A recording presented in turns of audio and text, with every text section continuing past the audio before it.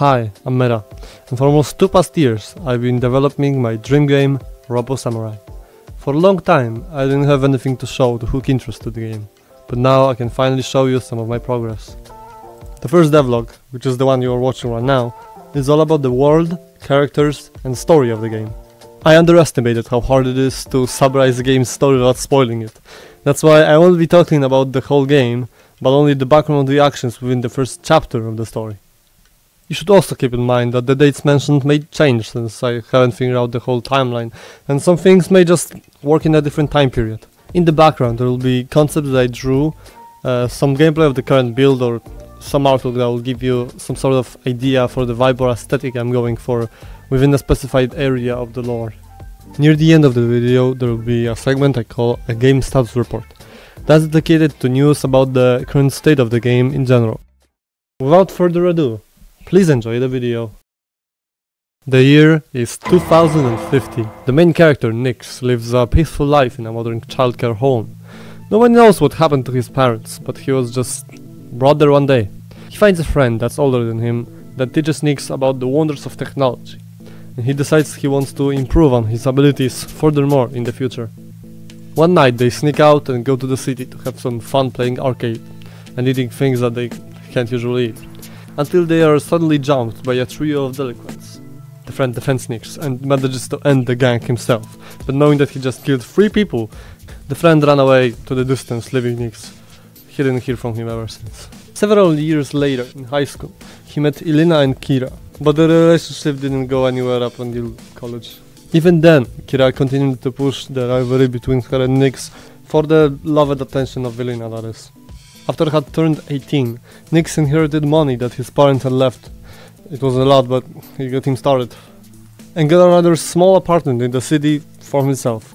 Luckily, that wouldn't be the case for too long, due to his intelligence in technology, allowing him to land himself in a rather prestigious college, which just so happened to be the same college his old friend and rival Elena and Kira attended. The relationship between Nix and Elena flourished, while Kira was constantly in the shadow of their learning progress. Her rivalry eventually evolved into hatred towards Nix, for the reason I unfortunately cannot tell you, as it would be too big of a spoiler. Her hatred clouded her mind and corrupted her. It drove her to the brink of insanity, and in her breakdown she attempted to kill her longtime rival and self-proclaimed enemy. But her failed assassination only led to a lengthy court case and a permanent removal from her dream college, though these are problems that could be easily solved with the sum of wealth that she had owned. For even in college, Kira had already established a massive company called Nascent, which houses many great scientists working on a world-changing technology. How was no one aware she was the figurehead of an enormous company? Well, a little bit of money can go a long way, especially if you invest that money in an old friend named Seraphine. Now that we are in the pre-game era, I think it's suitable to roughly describe our main 3 characters. Let's start with Nix, the protagonist of the game. He's a 21-year-old freelance robot mechanic. He does part-time jobs around the city to make some money. He's a not-so-tall boy with short, messy and wavy light brown hair. He has light blue eyes and a very feminine face. In his free time he constructs robots and tries hacking biochips in order to remove the privacy-invasive parts of them. Before Elena's kidnapping, he spent a lot of time with her, doing all sorts of things couples do. I will spare you the details, you can imagine what they were doing.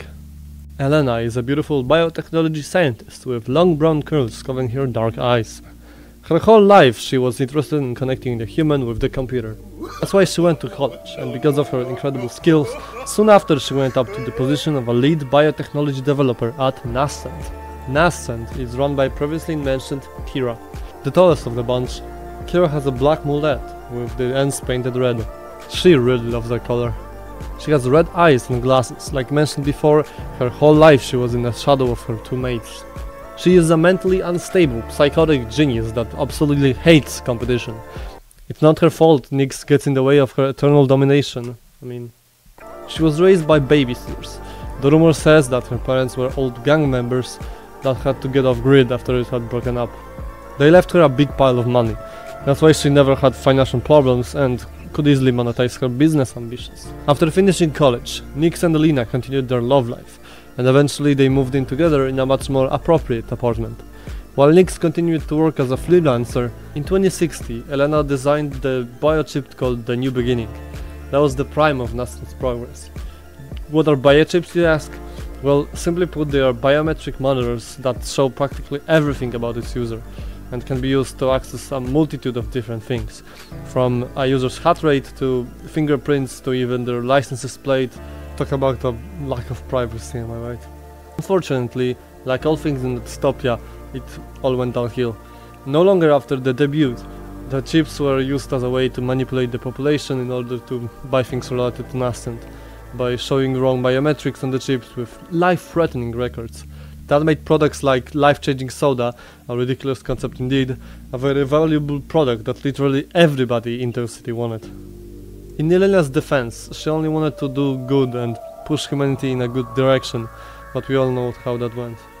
After she had realized that bad things Nascent Incorporated had done, she decided to quit.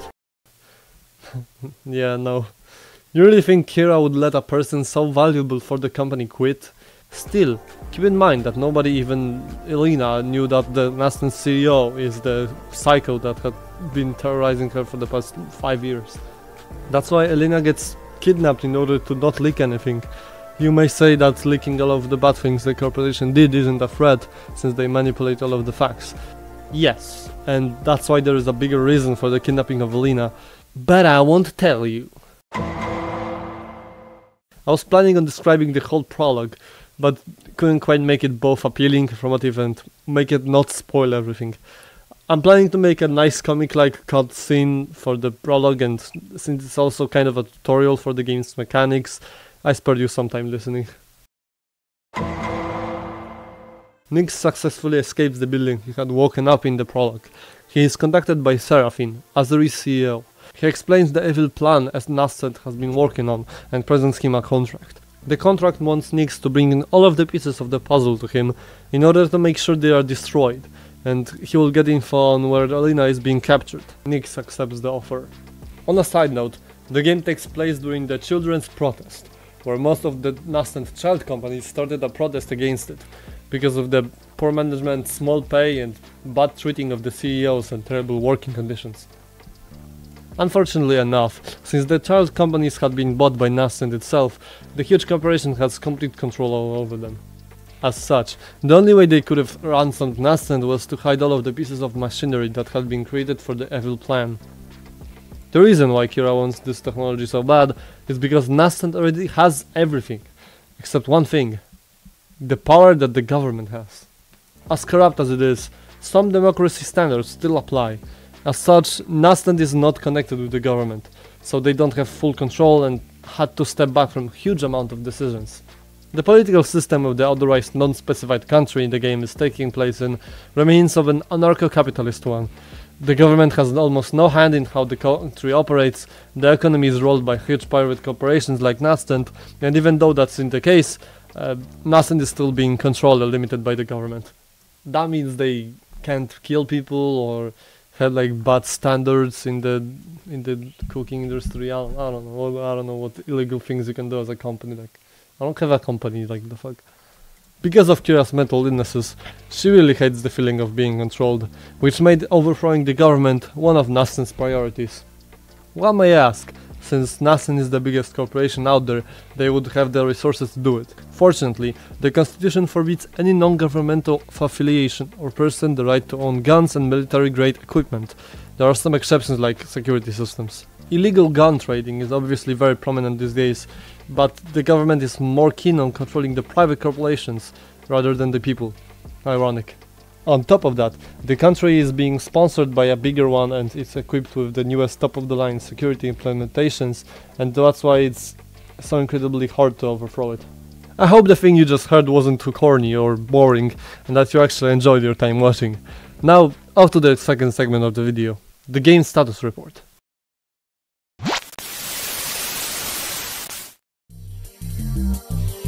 Hello and welcome to the Game's Status Report. In this show we bring you the hottest RoboSamurai news that news can get. First topic of today's show being the new test build from the creators of games like... Oh, this guy didn't do any games. We brought you the newest build of the first installment of the RoboSamurai series of games. The main new thing of the build being complete re-implementation of the game's combat system. You can slash, you can kick, you can air slash, you can do very unbalanced and weird down slash that emits bursts of energy that insta-kills enemies, and many more abilities to come. Combine slash and kicks to create beautiful combos. Slash slash slash, kick kick kick, slash slash kick, kick kick forward kick, and many more combos. Fight your way through waves of enemies in the brand new endless mode and customize the enemy spawning to your liking. All this and much more for the low price of $0. Get your copy now at metapika.itch.io/RoboSamurai. And now for the second and last report of the night. There had been rumors that the model of Nyx, the protagonist of the game we are talking about today, is being made. We actually have some leaked images of the creator's blender right here. Now skin, now beautiful. That's it for the game report today. Be sure to tune in the next audition in the next RoboSamurai DEVLOG. We thank you for your time and see you again.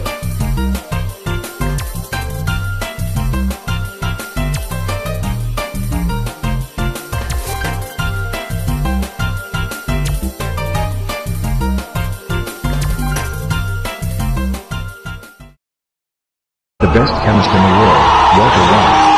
Hey, guy over there. Who are you talking to right now? Who is it you think you see?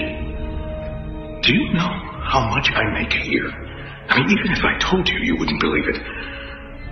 Yeah, bitch!